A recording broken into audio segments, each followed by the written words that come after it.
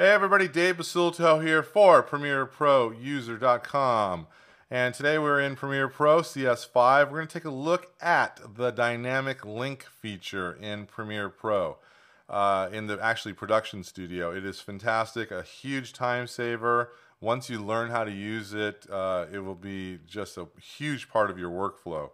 And it's one of the biggest reasons why I'm just a fanatic about the Adobe Production Suite CS5. So I've got 3 clips here in my timeline. These are Canon 5D clips, and we're playing them natively in the timeline. And let me just click on my timeline, and if I play, you see we've got some really cool clips.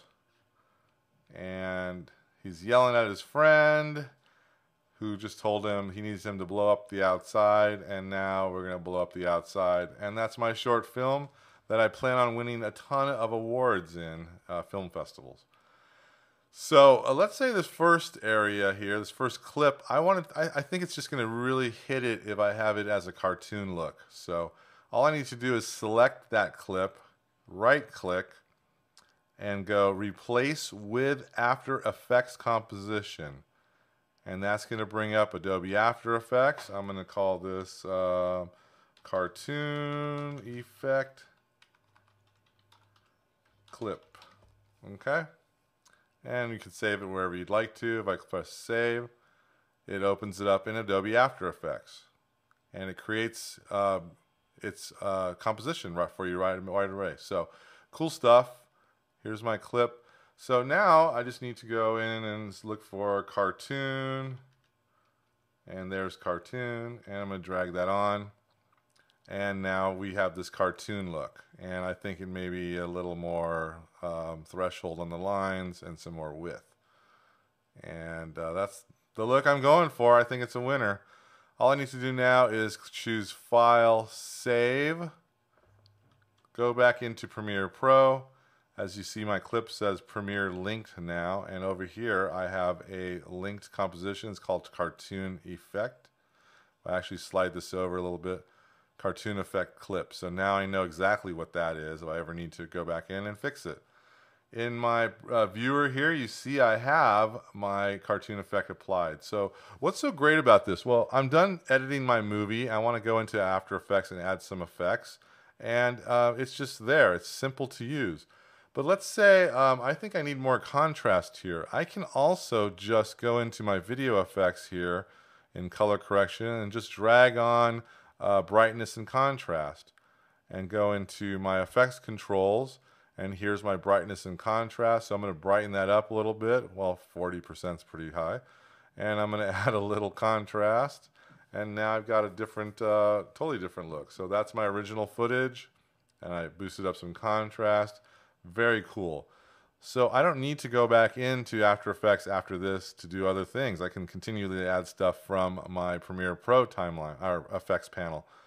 So huge, and then now I can also just render this out. I don't have to render in After Effects. I'm done. I can render out from Premiere Pro, which is fantastic. I can also take this all into Encore and make a movie out of it, a DVD. And actually I'm doing a tutorial for that because one of you asked for that. So let's go to this next footage. Actually, let's go to the last footage, and last clip I should say. And now I want to add like a lower thirds for some god-awful reason. So I'm going to import. On my desktop I have this thing called Dynamic PSD. And it's a Photoshop file. It's just a lower thirds I created in Photoshop. And Photoshop's Premiere is asking me, do I want to bring this in as merged layers, merge all layers, merge layers, individual layers, or sequence? So for now, I'm going to choose merge all layers. Click OK.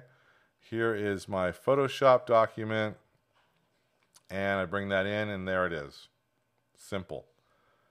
Now, what's so good about this? I can also go right-click and go edit in Photoshop and change colors, change the text, whatever I want to do, I can do that.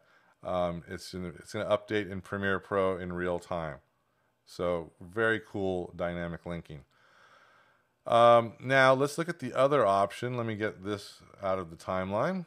I'm going bring in that dynamic PSD again. And instead of merged all layers, I'm going to choose individual layers, and it's going to allow me to choose which layers I want. I want both of them. I'm going to click that. It brings it in as a folder, and now I've got both layers. What's so good about that? Now I can animate them. So I'll bring in the bottom, and I'll bring in the text. Okay.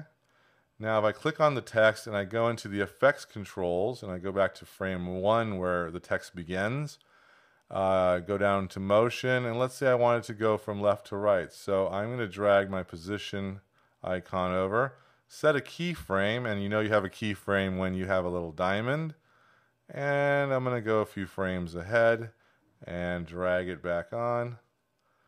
Now when I go back here and press the space bar, you see it zooms on. And one more time, zooms on. So awesome stuff with the dynamic link ability in Premiere Pro in the production suite, going in and out of After Effects, going in and out of Photoshop. I can also, and this is a separate tutorial I'm doing for you guys later, if I go down, maybe I want this explosion to just be much louder, or I want to add some, I don't know, reverb or who knows what.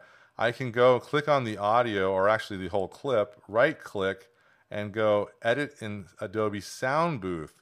So now I can go in and do a ton of audio fixes or effects, whatever.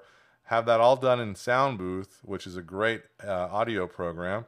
And when I click Save in Sound Booth, it's going to bring it back into Premiere Pro, all done, and I'm going to have it ready to go. It's part of the dynamic link. Awesome stuff. This is why Premiere Pro is, and the production suite CS5 is a tremendous asset and tool for you to have in your toolbox. I'm Dave Basulto. Check out a 30-day trial at the link below. Enjoy your weekend, and we'll see you soon.